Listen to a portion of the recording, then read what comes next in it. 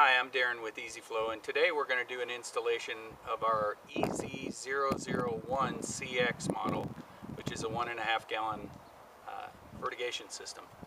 First thing you want to do is shut off the backflow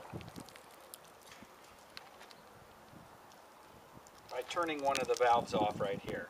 Make sure you're on the downstream side because we're going to be attaching the coupling on that side. Okay, the next step in the process is to dig down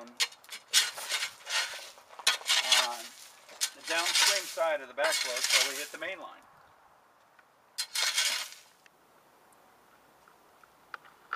Okay, now that we've dug out the main line, we determined that there's no T's from where it goes into the ground over to this point here, and we see that it's 1.25 inches. So we have 1.25 inch ball valve coupling because there's drip on the line.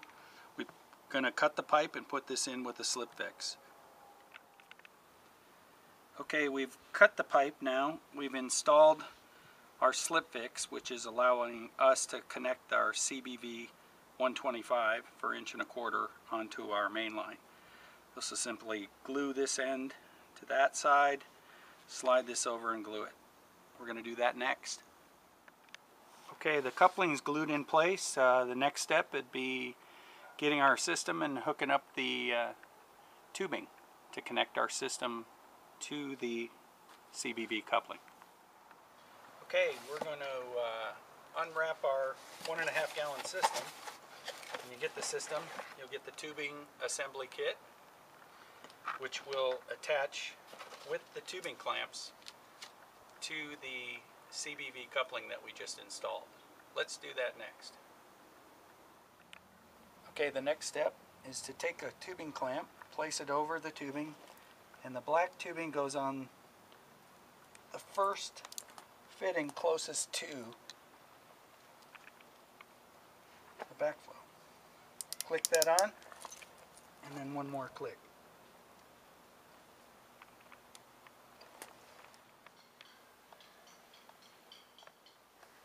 Okay, the next step will be pull the tank out of the box, set it up, unscrew the blue fitting from the bypass fitting. It says blue on the cap. Simply insert that until it stops and thread this all the way on until it's tight. Just hand tight. Unscrew your bypass fitting. Go ahead and shove that in all the way on the green side. Green to green, blue to blue.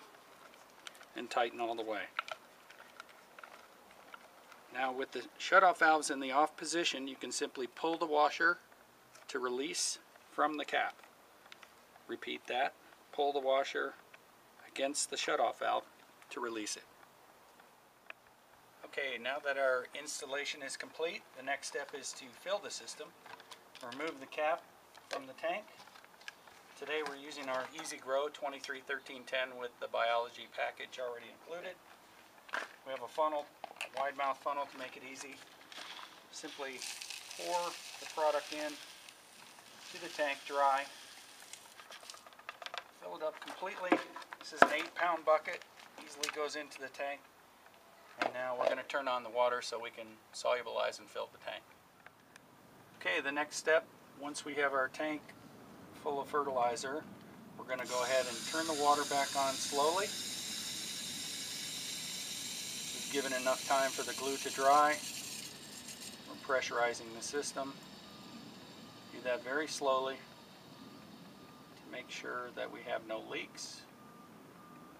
The installation looks perfect, so we can move forward to the fill process. Okay, now that the system is pressurized, we come to filling the tank. The water soluble is already in the tank. We have water at our lines right now, and we can fill the tank with one or both of the shutoff valves. Open them up and make sure that the tank overflows. You want to eliminate all air from the tank. As you get closer, there might be some foam, so make sure that you fill the tank to capacity to eliminate air from the tank. Once we get to this point, we can put the cap on. Make sure you rock the tank slightly, as there could be a dry spot. We want complete saturation.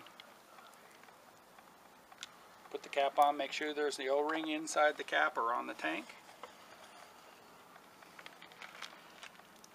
Close it to snug. You can rinse off the tank to clean it. Put on your washer. Always put on the black tubing first, which is blue water in. Open that up to prime the system until you see fertilizer coming out. Shut that off. Rinse off your hands, tank.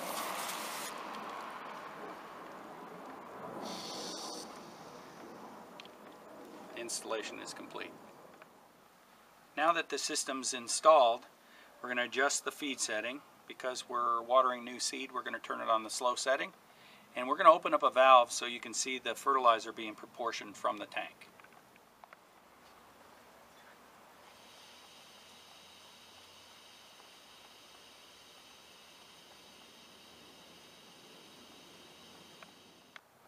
Okay, so we've completed the install. It's in its valve box right now, and we'll cover it up and it'll be pretty much completed.